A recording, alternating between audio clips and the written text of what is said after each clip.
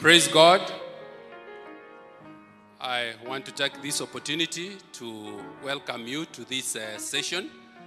This is the session of the Health Nugget. My name is Dr. Daniel Mokaya. I'm a pharmacist and I also teach in the university. Today, we are going to look at an overview of cervical cancer management. Let us pray. Father in heaven, we thank you for this opportunity that thou hast given us, even to look at the health of our bodies. And we pray that as we go through this session, that thou will lead us to get something that will help us so that we can be healthy and available for your work. It is our prayer in Jesus' name.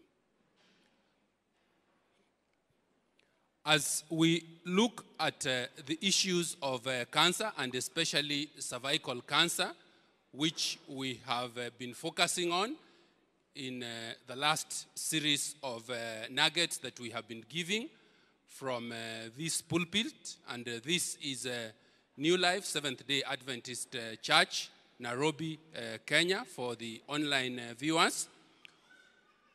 We have built up a scenario that we are now saying that there is need to focus on cancer, and especially cervical cancer. If we look at the statistics, that is the numbers that tell us about the severity of the condition in terms of the data that we have from the year 2020. Out of 100 new incidents of cervical cancer, out of 100 new persons who were diagnosed with cancer, 11 of those were cervical cancer cases. Now, worse still and sad still, out of 100 persons who died of cancer in the year 2020, 10 of those persons, whom we refer to as mortality cases, were cervical cancer cases. Now, in terms of treatment of cervical cancer, the treatment for cervical cancer depends on several factors. And this will be decided between the patient, whom we call the client, the team of healthcare providers. Of course, there could be also the caretakers and the circumstances which are surrounding the client of the patient. And this includes the stage of the disease at the time of diagnosis. And we all know by now that there are 4 stages, from the first stage up to the 4th stage, which is the worst. It also depends on the patient age, the patient's general health, and what other conditions the patient may be suffering from, the patient's individual circumstances, which also depend on the social surrounding of the patient, of course, the patient preference, and that's why it's important that the patient or the client has to engage the healthcare team, and of course, the fact that cervical cancer itself and cervical cancer treatment can affect the ability to have children later on in life, and this will need to be decided together with the healthcare team. Now, the healthcare provider will work with the patient, with the client, to develop a care plan that may include one or more of these options. That is, once the diagnosis has been made, the client, the patient, and the team of healthcare specialists will work out what is best suited for the patient. And this could include the following. There are 6. 1, surgery. 2, radiation. 3, chemotherapy. 4, there is what we call targeted therapy. 5, there is what we call immunotherapy. And 6, of course, we don't forget about the need for nutrition. Now, Importantly for this audience, what is important, because I do not expect you to learn about treatment so that you can treat yourself, but it is to empower you to know what you should look for, even as, sadly, if it was you or a loved one or somebody you know has to undergo treatment for cervical cancer. So this is what the healthcare provider should be asked by the client or the patient. Now, there will be need to ask, what are the treatment choices that you or your loved one or anybody who requires treatment needs to ask? What are the treatment choices? What treatment is recommended for me, the patient, and why? Is there a need for a second opinion? And this is important. And your healthcare provider will let you know whether there is a need for a second opinion, and of course, they will redirect you or tell you where to get the second opinion from. Now, next, there will be need to know what would be the goal of the treatment. That is, as you are receiving treatment, or your loved one, or whoever is receiving treatment for cervical cancer, what is the overall objective of the treatment? What should be done by the patient to be ready for the treatment, and how long should the treatment last? So if there is a need, it is important to ask those questions, including the fact that what are the risks or side effects? And this is important because sometimes cancer patients who are being treated of cancer, and especially cervical cancer, will get a whole range of side effects, because cancer treatment sometimes actually destroys your cells when you are a patient. And therefore, you have these issues like loss of hair, malfunctioning of various body organs. But once you are aware that this will happen, then it does not take you into surprise and lead you probably to have stress and anxiety, which may lead to depression. It is also important to ask, are there things that one can do to reduce the side effects? How might the treatment affect your daily activities? Will the treatment have an effect on your arriving at menopause? That is, that as a woman who is being treated, it may lead to arrival of menopause early, and this you need to ask your healthcare team. You need to find out if the treatment doesn't work, what then needs to be done. And of course, it has been found that it is necessary to be able to let the patients who are being treated to know that it may be necessary to refer them to a mental health specialist, because the treatment itself and the disease itself loads a lot of stress on the patient, which can lead to anxiety and sometimes to depression. So a mental health specialist may be required, and it's better to find out as the treatment is being initiated. Now, let me say a few things about the actual treatment. One, chemotherapy is a drug treatment that uses chemicals to kill the cancer cells.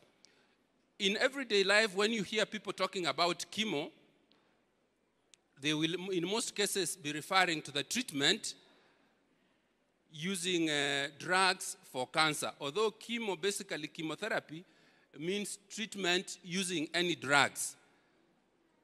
And as we all might be knowing, when you use any drug, if you don't use a sufficient amount of drug, then in pharmacotherapeutics, in healthcare, we say that the disease will kill you. But if you use a small amount, a suboptimal amount of the drug, then, or if you use an excess amount of the drug will kill you. So it's a balance. It's either the disease is killing you or your cells, or the drug itself is killing you. And this is true for chemotherapy, because these are toxic chemicals, and they are toxic because they have to kill the cancer cells. Of course, they are given by all manner of routes, and the healthcare provider, your healthcare provider, or your loved one's healthcare provider will provide the information. Two, surgery. And there are various types of surgery which are performed. It could be from a simple hysterectomy, that is removal of the uterus, or it could be radical, where the uterus and several other surrounding tissues are actually ectomized. They are removed. And this will be explained to you when the need arises by your healthcare provider. Radiation therapy, and this is what we call in everyday life radiotherapy, and this is where high-powered energy beams of X-ray are used to actually kill the cancer cells. And as I have already said, when you are killing the cancer cells, it's like when you are using a weed killer. The weed killer will actually kill the weeds, but in the process, it may also kill the grass or the vegetation or the other crops that you have planted. So it is important that one is aware of this, because then that leads to death of other cells, and this, therefore, can be a cause of several side effects. We also have what we call targeted therapy and immunotherapy, which are also areas where management can be used. Now, let me say a few things about nutrition.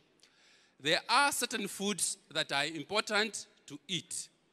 These include beta-carotene-rich foods like carrots and peaches, because they contain vitamin A. Folic acid-rich foods like dark green vegetables are important because they contain folic acid, important to these patients. Citrus fruits like orange and lemon, which of course contain vitamin C. Whole grain cereals, which contain, of course, the bulk, and of course they contain a whole range of vitamin B vitamins. And then we have lycopene, which you will find in tomatoes and watermelons. What you need to avoid is anything that is rich in sugar, especially soluble sugar. But you will work with your healthcare provider, especially the nutritionist, in this. Now, as I finish, what is the role for the caretaker, relatives, and friends, you and me? 1, support the person with cancer as best as you can. Sometimes simply your presence and nearness to this person is sufficient. Keep up relationships outside the family. Relatives and friends are needed for support during recovery. Try to continue doing the things and recreation that have previously been a source of strength, especially as you interact with this patient undergoing treatment for cancer or cervical cancer. Supporting someone who is ill is easier.